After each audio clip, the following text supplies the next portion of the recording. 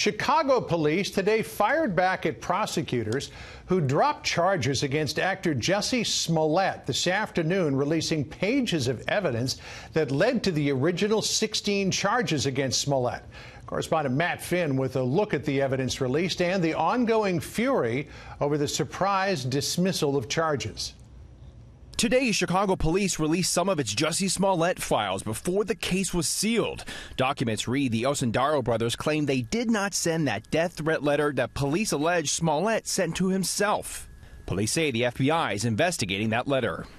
Today, Cook County State's Attorney Kim Foxx, who recused herself during the height of the Smollett investigation, said Smollett likely would not have gone to prison, as he's a nonviolent offender who forfeited his $10,000 bond and did community service.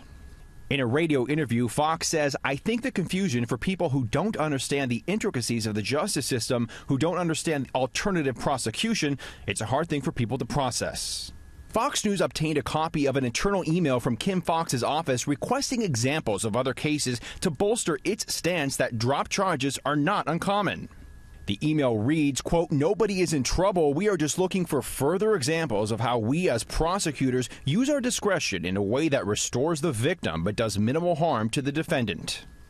Other messages reveal Michelle Obama's former chief of staff, Tina Chen, persuaded Fox to ask the Chicago police superintendent to turn his investigation over to the FBI because the Smollett family was worried about leaks. Chen messaged Fox, quote, "I wanted to give you a call on behalf of Jussie Smollett and family who I know. They have concerns about the investigation."